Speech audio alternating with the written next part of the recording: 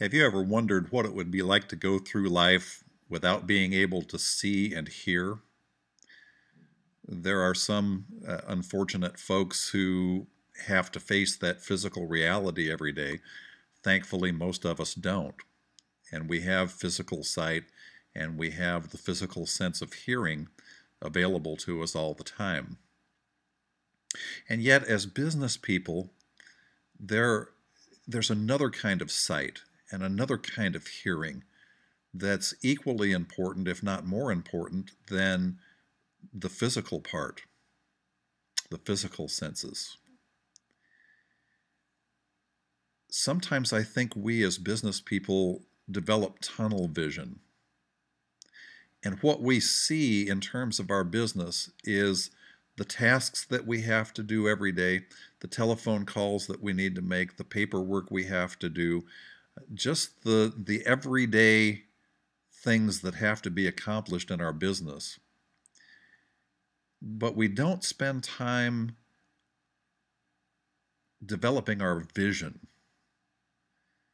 looking at the big picture, looking at what our business really can be, looking at what we want it to be, seeing the opportunities that are available to us in regards to selling our products and our services, seeing different ways in which we can serve our customers and bring them great customer service.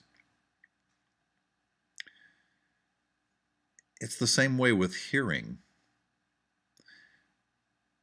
How much time do we spend in the day really listening to our customers, listening to our prospects, listening to the people that we network with, and maybe most important, just listening to our own intuition and paying attention to that still small voice that tells us what we need to do and how we need to proceed to be really successful.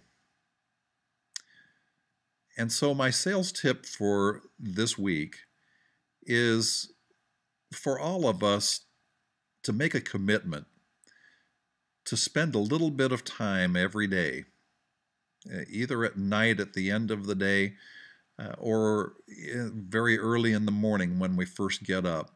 Take some time to just sit down and visualize, to see what our businesses really can be, to work on our businesses instead of just working in our businesses, and to listen to what other people are saying about what they need, what they want, what's best for them, and also listening to our own intuition about how we can best serve ourselves and serve other people.